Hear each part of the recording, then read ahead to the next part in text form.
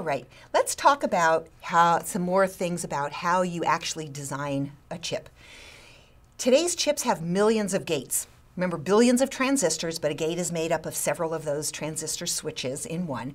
They have millions of gates, and to design a chip means I have a task to figure out how to make my chip do what I want it to do.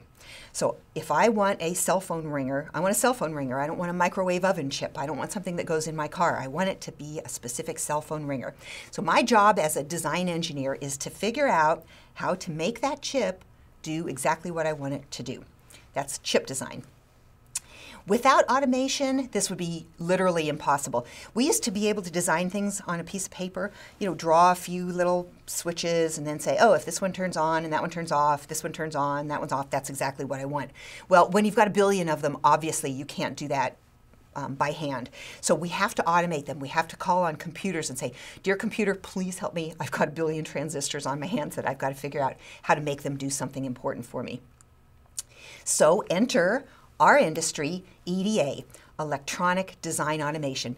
Again, we are automating using computers. We're going to tell the computers help us the design of the electronics, how to figure out how to make those billion switches create some product that I really want. So how does EDA help?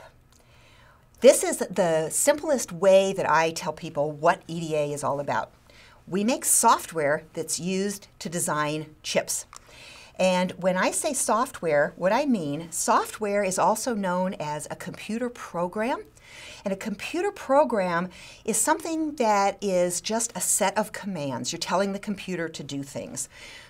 Computer, do this. Computer, do that. Computer, do this. Computer, do that. When you put that all together, that's a computer program, and that's also known as software. In EDA, we call that a tool. So a whole bunch of computer commands is what we would call an EDA tool. These commands are going to help you design your chip because it's going to tell the computer, figure out what this switch is doing, figure out how to connect that switch, tell the switch, do that, do this, do this, do this, so that you end up with exactly what you want out of that computer chip. And that's a tool. And again, it's just software. So this is a really nice generic way of telling people what is EDA. What does Karen do for a living? Well, we make software that's used to design computer chips. If you saw the earlier video where I talked about IP, intellectual property, here's a funny story. So I was on an airplane, and we were getting ready to take off, and there was a guy sitting next to me, and I had work to do. I had strategic planning to do. If you ever get a chance to do strategic planning, it makes you feel like you're really important. Mostly it's like, what am I going to do this year? But anyway, so I had to do strategic planning. So there's a guy sitting next to me. He starts talking. He wants to be friendly. I think, okay, fine. I'll talk to him, I'll be nice, and then I'll go back to work. And he said, oh, what do you do? And I said, oh, I work for a company here in the area. I said, what do you do? And he said, well, my company makes software that's used to design chips. And I went, oh my God, I closed my computer. It turned out he worked for a direct competitor, and he was sitting right next to me. And so my strategic planning had to happen some other day. But it was neat to know that all of us in our industry say, this is what we do. We make software used to design computer chips. So in order to do this, we go through a long series of steps, and we call this a design flow. That would be step by step what it takes to design a chip. So what exactly is a design flow? Again, the steps you take to design a chip. And let me show you, this is sort of a general purpose flow. I'm not going to explain all these steps. Don't get scared. Don't go watch Annoying Orange on YouTube. No, stay with me. You actually go through all of these different processes in order to come out with your chip design.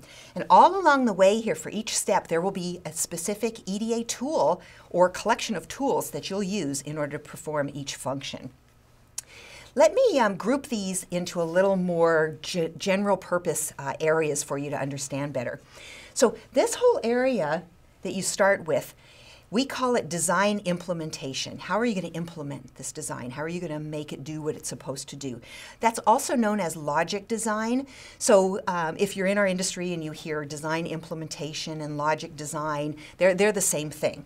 But it's all these first steps that you go. How am I going to implement my cell phone ringer, for instance, in all of these different switches? The area over here of the design flow is what we call verification. You need to make sure this darn thing is going to work right. step at a time, over and over and over. Make sure it works. Make sure the transistors are switching on and off at the right time and that they're functioning properly. Because you don't want to get to the point where you've manufactured those chips and those fancy wafers that I was showing earlier and realize, oops, I did something wrong. So verification is a crucial part of this whole design process, this whole design flow. Interestingly enough, most people say that the design part takes maybe 30% of the overall time to create a chip, to create the chip design, and verification can be up to 70% of that time.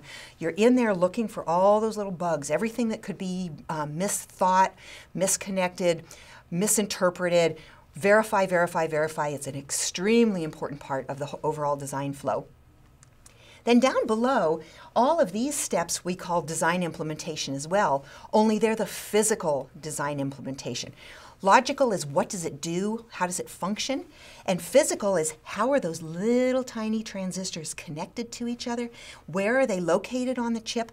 It's all the physical implementation of the chip, the pieces themselves, rather than the ideas and the thoughts of what it's supposed to do. So in my cell phone ringer example, what the logic is, the implementation of the design, the logic is I want a cell phone ringer. And down here in the physical design, it's I want this switch connected to that switch, connected to this switch, connected to that switch in order to make my cell phone ringer. So that kind of puts in context these major areas of the whole design flow, the whole design process.